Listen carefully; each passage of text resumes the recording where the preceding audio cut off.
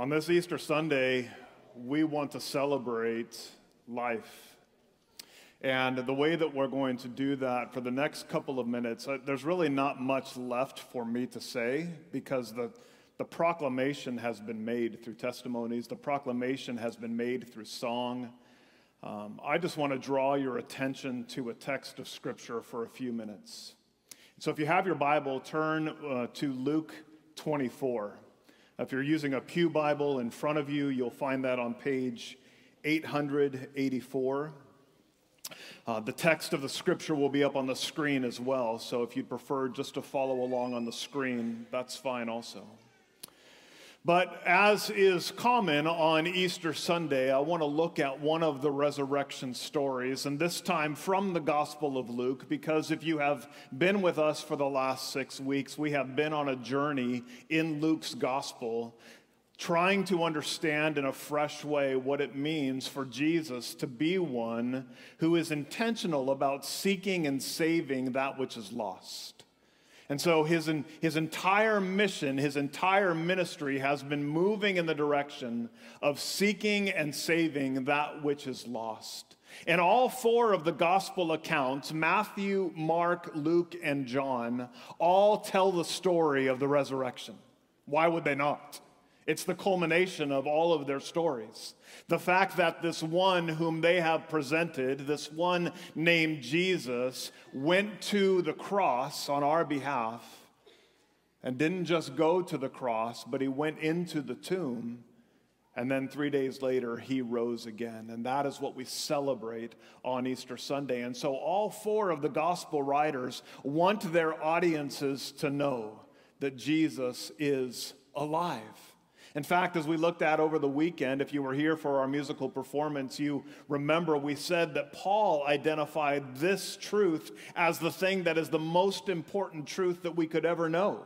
1 Corinthians chapter 15, verses 3 and 4, that Jesus was dead and that he was died according to the Scriptures, that he was buried and that he rose again on the third day in accordance with the Scriptures. All of the prophetic vision of the Old Testament is pointing to this moment.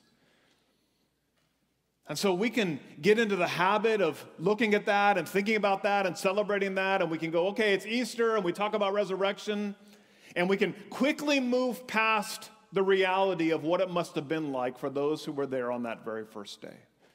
And so my invitation for you today is to attempt to hear the story in a fresh way, to attempt to place yourself there on that Sunday morning with all of the emotion that must have been included there.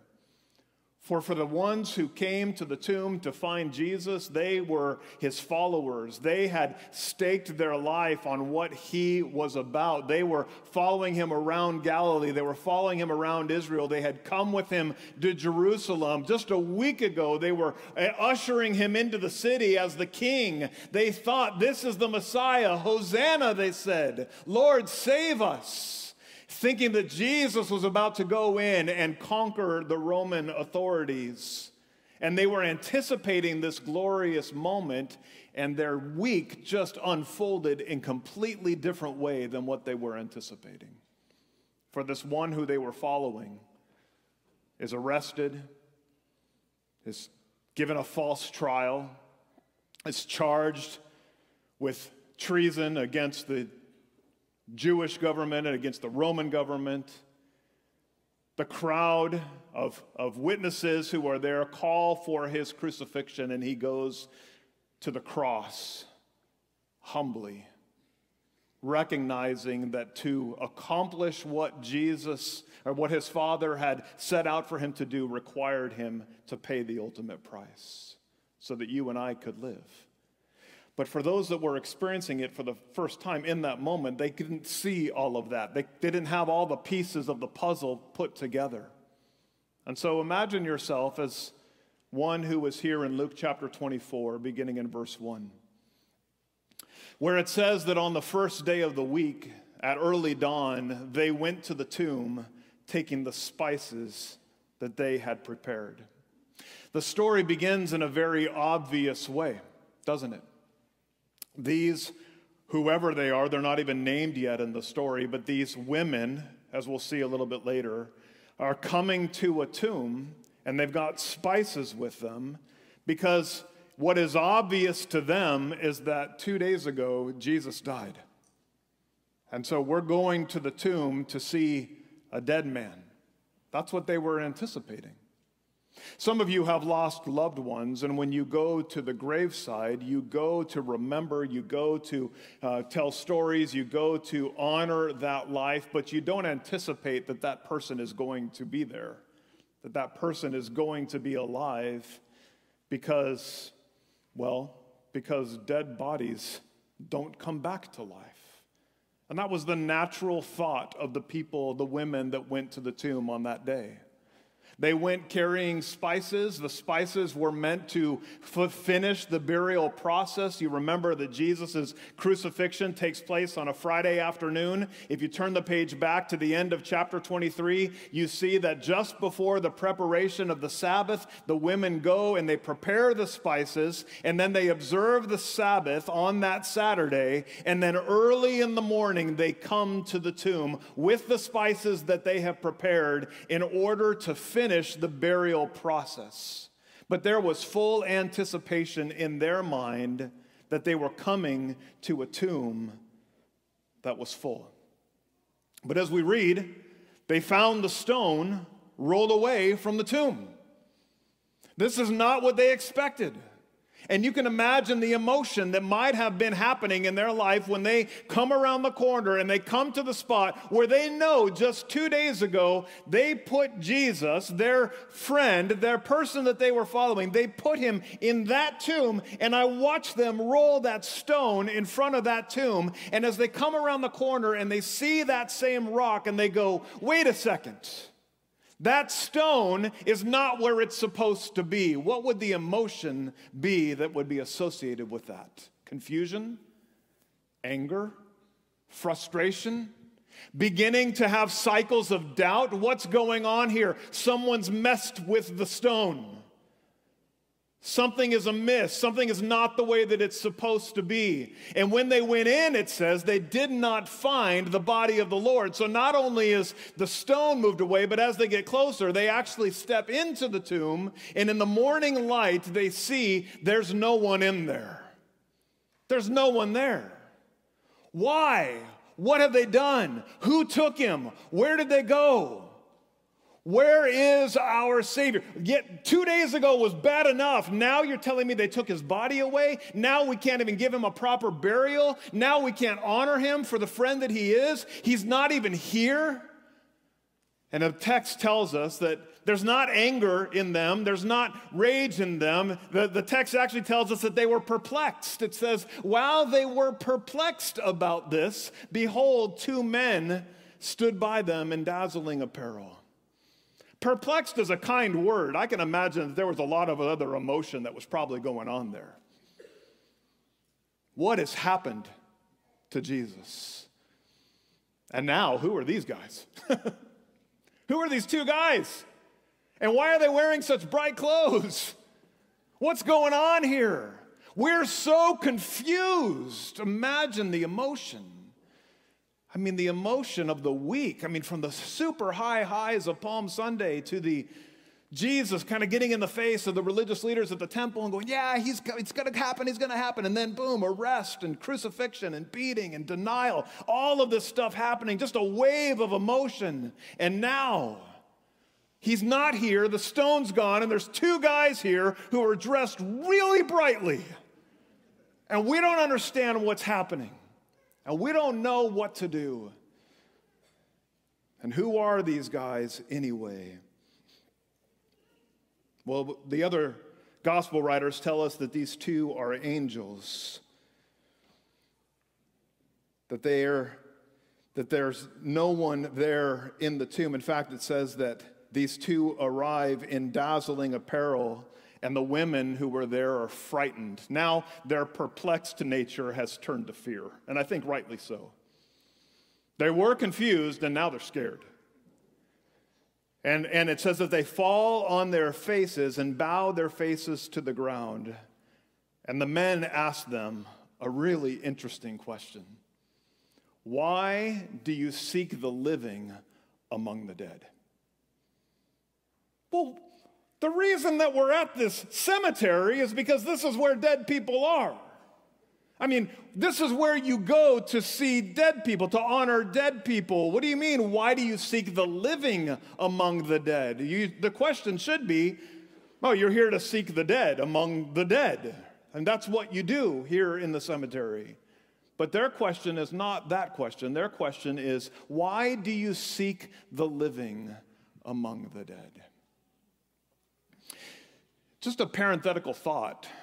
You and I, when we make a decision to follow Jesus and we declare our lives in obedience to his, the same way that we saw in the waters of baptism, we become those who are living among a culture that is dead. We are the living among the dead. And what I mean by that is that for us in Christ, life has been secured, eternal life has been secured, and our future is bright because of what Jesus has done. But for those who are not in Christ, who have not had the light of revelation go on in their hearts and minds, remain in darkness, and the text says, or the Bible tells us, that they remain spiritually dead. We are the living among the dead. And so when the angels ask the women, why are you seeking the living among the dead? They also ask, he is not here, for he has risen. Now, what would that sentence have felt like to them? Are you sure? Can you prove it? Could you bring him to me so that I could verify what it is that you are saying? But instead, look at what happens.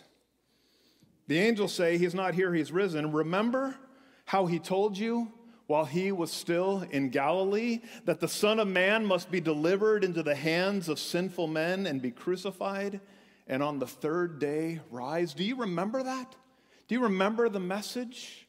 Do you remember what he said to you?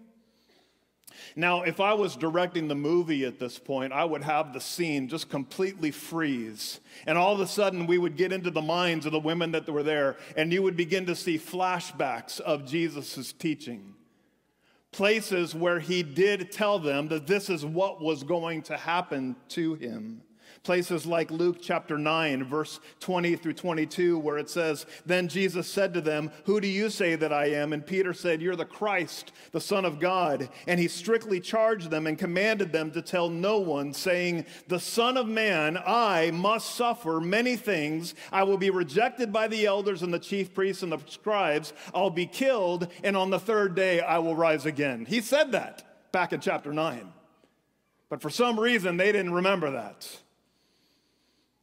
I would have had them flash back to another scene just a few verses later, Luke chapter 9, verse 43, and all of them were astonished at the majesty of God. But while they were marveling at everything that he was doing, Jesus said to his disciples, let these words sink into your ears. The Son of Man is about to be delivered into the hands of men. But they did not understand the saying, for it was concealed from them, so that they would not perceive it. And they were afraid to ask him what he really meant. And then I would have them picture another scene. Now in Luke chapter 18, verses 31 through 34, taking the 12 aside, he said to them, here's what's going to happen. See, we are going to Jerusalem. Everything that is written about the Son of Man by the prophets is about to be accomplished. For he will be delivered over to the Gentiles, and he will be mocked, and he will be shamefully treated and spit upon. And after flogging him, they will kill him. And on the third day, he will rise again. Verse 34, but they understood none of these things. For this saying was hidden from them, and they did not grasp what he said. Jesus was very clear about his mission. He was very clear about what he was doing and why he was doing it.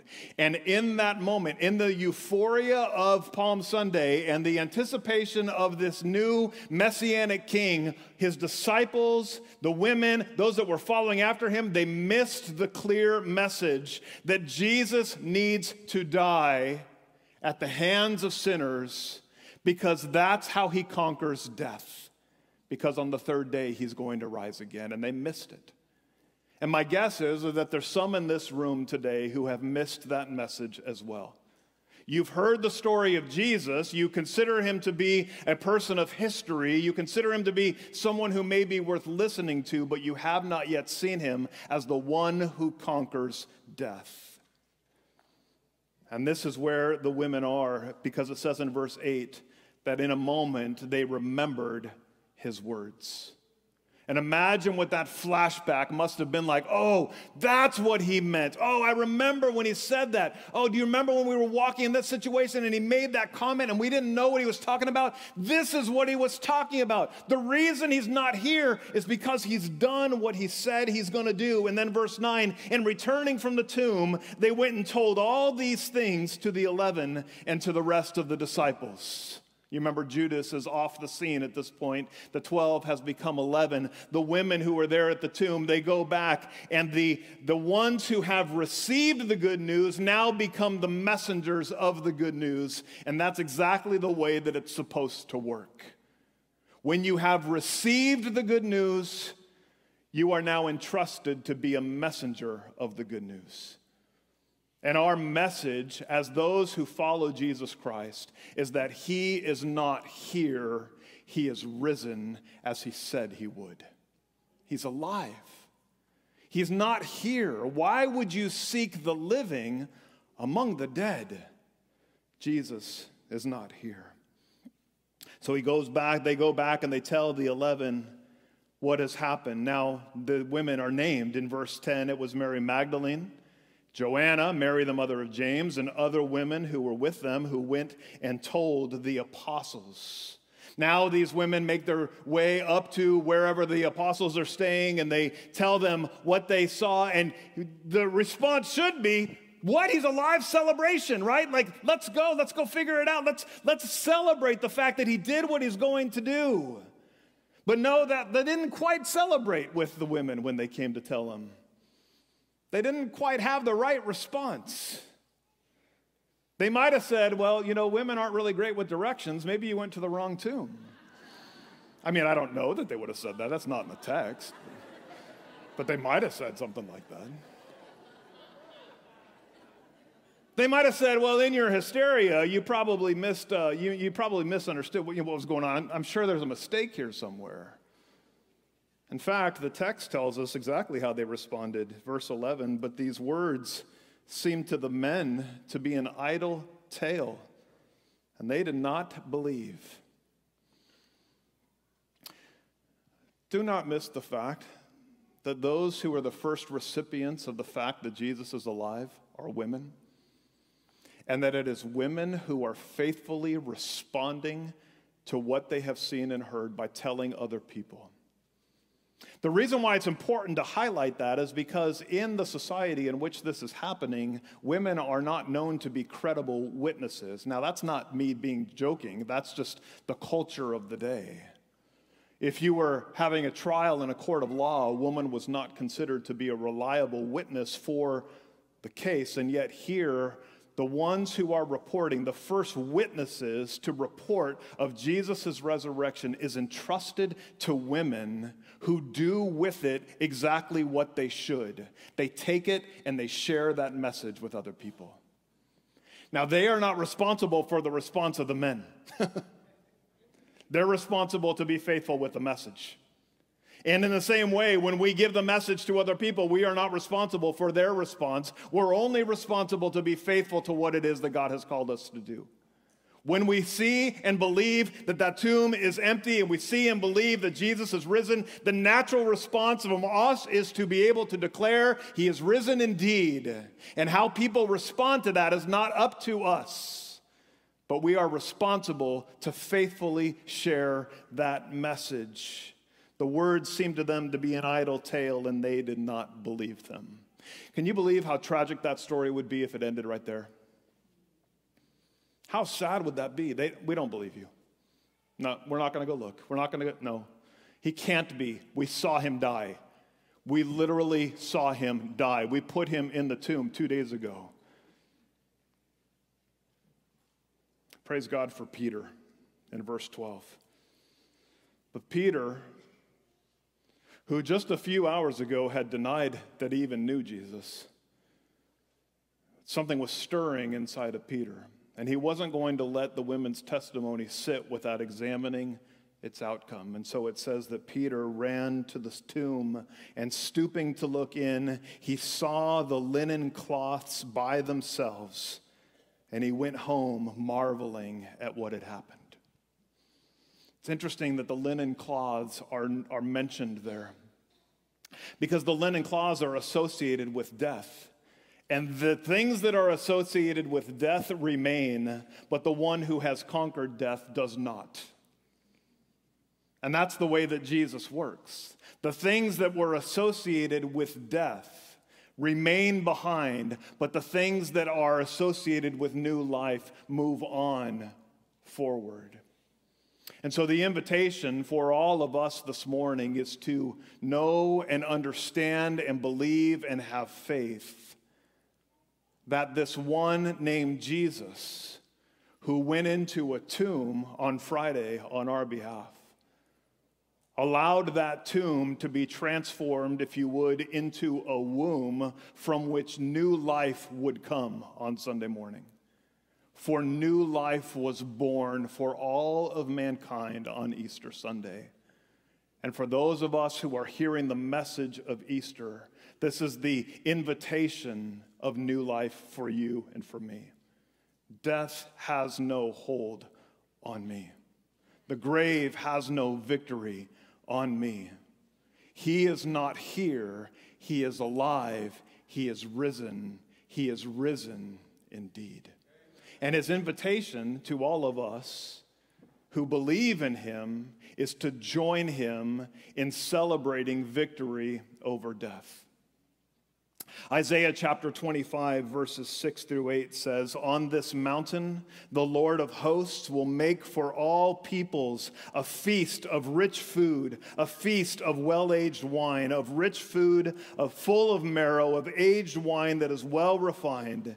And he will swallow up on this mountain the shroud that is cast over all people, the veil that is spread over all nations. He will swallow up death forever.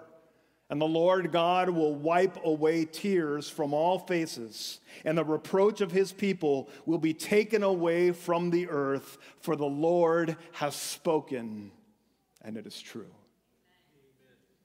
And so when we gather around the table, the Lord's Supper table, we gather to give thanks that the shroud of death has been removed, that the feast table has been set, that the anticipation of our King is that we will join him at that table in joyful celebration as those who are in Christ, co-victors over death, alive forevermore. And so here at Redwood Chapel, on a weekly basis, we take the Lord's Supper. We take the bread, and we take the cup, and we take and we eat and we drink, and we do it remembering what Jesus has done and anticipating that he's going to do it again, that he's going to bring us into his kingdom. And so our ushers have the elements of communion. If you did not pick them up when you came in, you can raise your hand. I'm sure that our ushers can bring down some trays that may have some elements. If we don't have enough, I apologize. But if you would like to partake with us, we're going to remember Christ's sacrifice, and we're going to proclaim that he is coming again. Let me pray for us as we prepare our hearts to receive the Lord's Supper. Father in heaven, would you in this moment remind us of your faithfulness and your goodness to us, of the fact that you have conquered death forever, that Jesus was dead, but he is alive forevermore, and that in his life we can have victory over sin and death. We thank you, we praise you in Jesus' name. Amen. What a beautiful day. Amen. A beautiful day. If you're a guest with us today, we want to welcome you specifically and thank you for coming to our church this morning. We have a connections table in the lobby where we would love for you to stop on your way out. There's a team there that would love to greet you and welcome you, and they have a gift for you and just want to send you with a blessing this morning. And for all of us who want to start thinking about what our next steps are and how we continue to get connected. And so I just want to send the invitation and say we're here every week. We worship every week. 11 a.m. is our normal worship time. We gather together in small groups and communities throughout the week, sometimes on Sunday morning at 9:30, other Bible studies throughout the week. But this is a relational, disciple-making church, and our desire is that everybody who's a part of Redwood Chapel would be connected in the process of growing as followers of Jesus Christ. We want to see that happen with kids. We want to see that happen with adults. We don't believe that anybody is outside of the age range for who should be a part of that relationship. And one way that we want to help kids do that is by an upcoming event called the Life Summer Camp.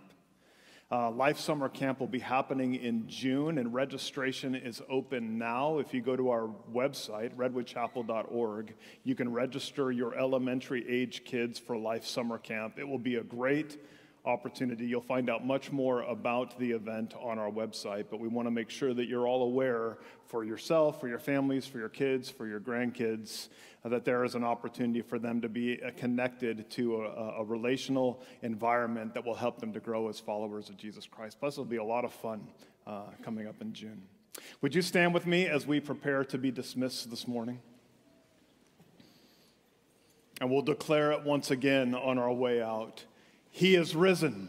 He is risen indeed. God bless you. Have a great day.